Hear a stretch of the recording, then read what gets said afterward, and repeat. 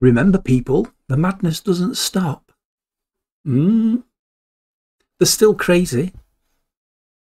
As I told you the other day when I put the Sweet Baby Ink video out, the problem isn't just Sweet Baby Ink.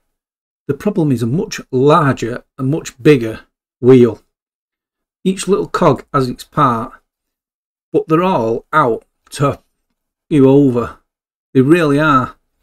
Now, Warner Brothers, a company that has just released the biggest, shittest game of the year, which was an utter mess.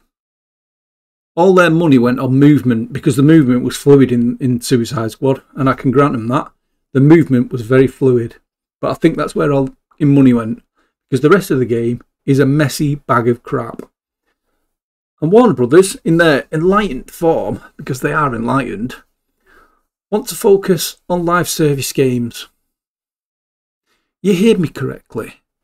They've just released the biggest flop of the year, a live service flop, but that's what they want to focus on. Instead of single player games like Hogwarts Legacy, which, am I correct in thinking, sold very well? See what I mean? They're mad. They're crazy.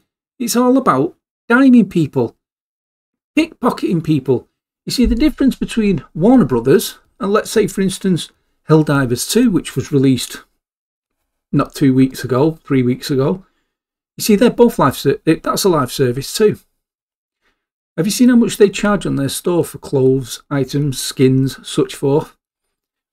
Maybe £1.50, maybe £2, i.e. a buck 50, $2. Whereas Warner Brothers will charge you maybe £30 for a skin. Same with Call of Duty, same with Halo, same with all of them. All the big companies charge stupid prices, 20, 25 quid for a skin. Is that a microtransaction, by the way? Because a microtransaction should be anything under £5, anything under $5. That's what a microtransaction is. All these companies selling their skins at 30 quid, $30, and calling it a microtransaction are mental. That's not a microtransaction. That's the same price as a game. As a matter of fact, you can buy one skin in Call of Duty, or you could buy Helldivers 2. That's a microtransaction. My ass. So anyway, this mad company, Warner Brothers, that's fucked up the whole DC universe in its entirety. I don't know why they still own it. I wish somebody would buy it, because they've just fucked it up totally, and that annoys me with anger because I'm a Superman fan. So they've decided they're going to focus on live service games instead of single one and done games. They are mental. They really are mental. Maybe the next Hogwarts Legacy will be a live service game, eh? A magic live service game. It'll probably sell that as well. To be honest, there are people out there that'll buy that because it's got Harry Potter on it. Or to do with Harry Potter. I'm not so much of a Harry Potter fan, but I know for a fact that that game's good. And if I did play it, I'd probably enjoy it. But I never will play it because I'm not a big Harry Potter fan, so I just won't pick it up. There's no need. So J.B. Perrett, head of Warner Brothers, recently made a statement about the company leaning more into the live services, free-to-play and mobile games, rather than on single-player console titles. They literally just want to nickel and dime us. That's all they want from us. And when I say us, I mean people like me. You see, I'm a casual gamer. I'm not a spend hours in front of a computer. That's just not what I do. Me, I'm a maybe 3 hours of a night with a friend, and I sit on my sofa or I sit on my bed and I chill out on my Xbox. Playing on a PC is very hard. I can't do it because I have a proper... I just can't do it. I can't sit in a straight up chair for so long, man. It just kills me back. So I'm too old. So I just like to chill out. So I'm a casual. I'm a single dad. I've only got so much money, and it ain't a lot. So I'll play 2-3 hours, and that's it. I can't buy every game under the sun. Do you know what I mean?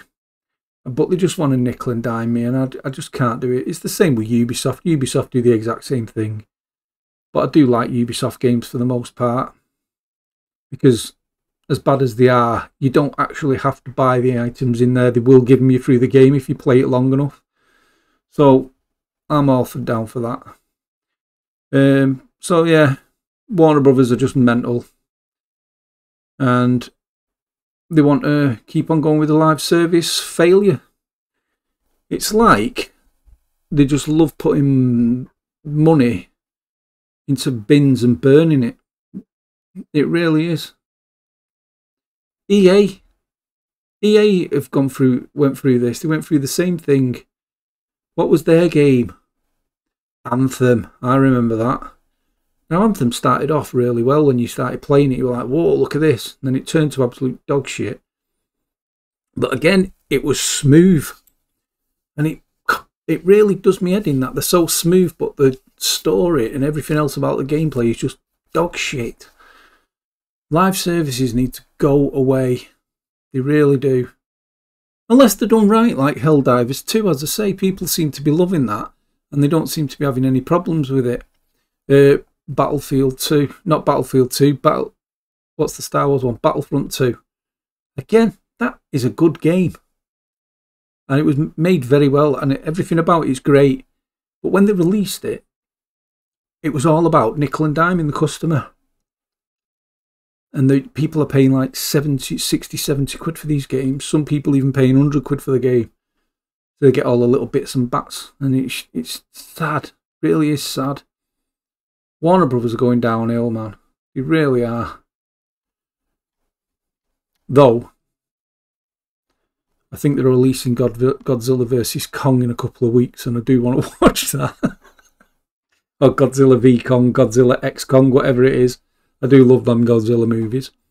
So yeah, Warner Brothers are stupid, and they just want to carry on losing money. So that's up to them, innit? Idiots. Anyway, see you in the next one.